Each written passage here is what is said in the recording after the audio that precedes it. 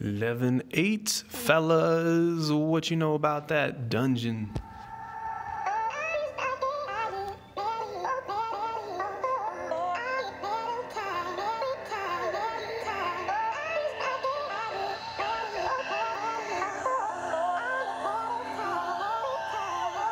Welcome back to another BitLegend videos, fellas.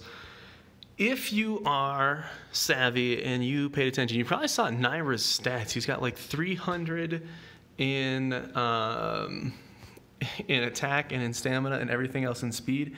I believe he is building right now to deal with the new bounty boss number 8, which it's got some reflect in there, man. It's got some reflect. That's the only thing I'll hint about.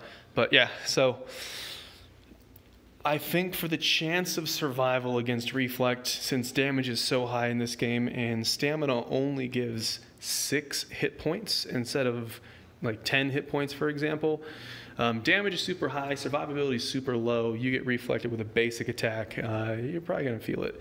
So yeah, good luck with that. Who knows? Leave your feedback, be civil, but leave your feedback on how you feel about that, and we'll see. Maybe it needs to get tuned, maybe not, but you know, hey, early access, that's how things are gonna go. But we're gonna run through here. This is a combination of the previous enemies that we fought. This is basically like a little victory lap. And I kind of want to show you some folks on my team. I basically just hit the auto or the highest total stats one, you know, auto team, I guess.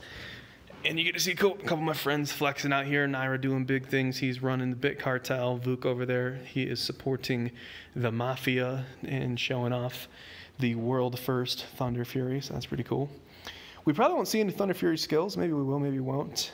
Just because the amount of speed on everybody. Was it Naira that put his stats up that way? I don't know. Maybe I missed it. I don't know. Whatevs. You guys can watch it. Figure it out. But, whew, victory lap. I will, of course, run through the different difficulties just to unlock the stars and whatnot. I don't know if unlocking the stars actually does anything. I know you need all the stars unlocked to unlock the secret. But other than that, I don't know. I do know that I was used as a tank to run through the highest level. So if you guys want to check out Zone 16 content, check out Vashir. He's got links in the community channel, streaming channel.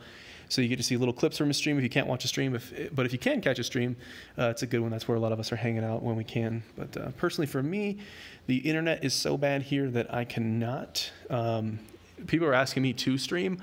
I can't even watch a stream. It's pretty rough. So I'm very thankful that the game works on the phone and that that I'm able to record video even if I can't stream.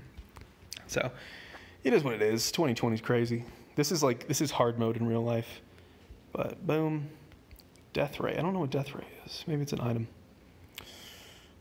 But hey, we just unlocked 11-9. What do you think the next video is going to be?